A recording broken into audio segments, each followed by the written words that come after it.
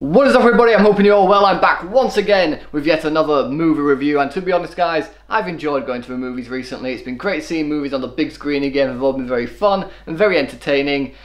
And then this movie comes around and sucks all the joy and happiness out of your soul. Although it did win Anthony Hopkins his most recent award, but how does the rest of the movie serve up? Well, that's what we're here to talk about guys, so guess what we're gonna do? You guessed it, we're gonna talk about it. And if you didn't guess it, then you're clearly new to this channel, in which case, hi, I'm Josh. I'm an idiot. I sometimes talk to a pig in videos. Here he is, say hi. This is really the shit I do when I have no structure to my videos.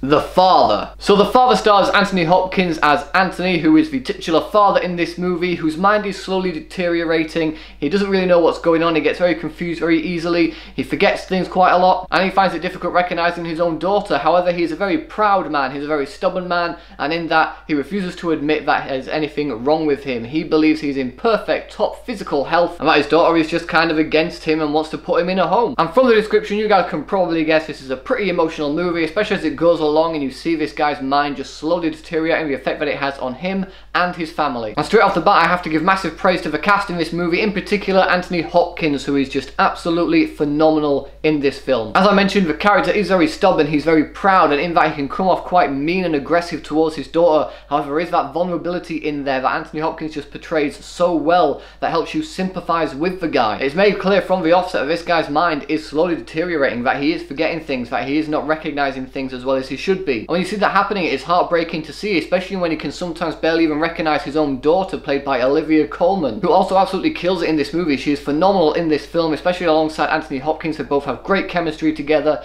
and it is just heartbreaking seeing this daughter watch her father deteriorating in front of her. Like, it's heartbreaking to see that her father sometimes doesn't even recognize her. And the way that this movie is shot and structured together as well also puts you in the shoes of Anthony Hopkins. It's there to deteriorate you, it's there to confuse you. Some actors are switched out to play the same character that we're already seeing it to help add to the confusion of Anthony Hopkins not recognizing anyone. However, those characters could also pop up as other characters as well, again adding to that confusion. For subtle changes to the set every now and then, things will be moved, something will be different. The movie did a very good job of making you feel just as lost and helpless as this character, and it helps you sympathize with him more because you're on this journey with him. I definitely feel like the slow pacing for this film is a massive benefit for it because it gives these scenes time to be drawn out. You are seeing this guy trying to piece things together as he sees things. He's remembering things out of order, so some scenes may happen earlier in the film that then come back around towards the end of the film. Everything about this movie from a technical standpoint is incredible. All the performances, including the supporting cast of Olivia Williams, Mark Gatiss, Rufus Sewell?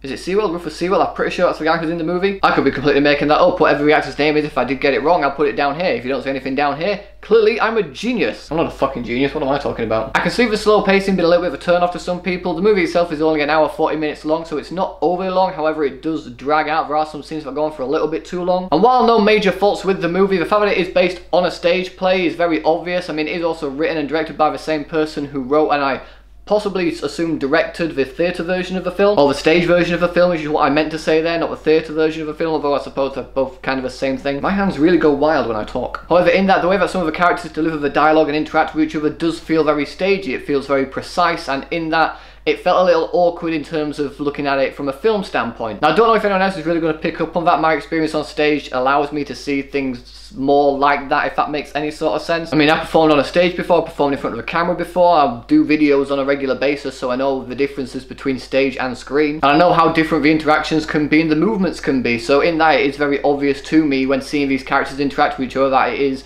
very stagey rather than very filmy. Again, this might not make any sort of sense to anyone, but I think it makes sense to me and might make sense to other people who know theatre more than they do film, or know film and theatre in a way that I know film and theatre. I could be talking utter bollocks, and you know what, I probably am talking utter bollocks. Like I said at the start of the video, I'm an idiot. But back onto the movie, overall I had a great time watching The Father. It's a very emotional roller coaster of a ride. There are some very good comedic moments, there are top-notch performances from everyone involved. Anthony Hopkins in particular absolutely nails it in this movie. He'll not only make you laugh, but he'll make you cry with his performance as well. He's very easy to sympathise for. The way the movie is shot definitely helps you in sympathising what this character is going through. I really admire the way they told the story in this movie. I mean, it's probably done exactly the same as it is done on the stage, but obviously I've only seen the film, I haven't actually seen the stage version. But whichever version this review convinces you to see, I'm sure the stage version is just as fantastic as this movie is. The performances, as I mentioned, are just fantastic all around. It's emotional, it's touching, it's heartbreaking, and so for all those reasons, I'm going to give The Father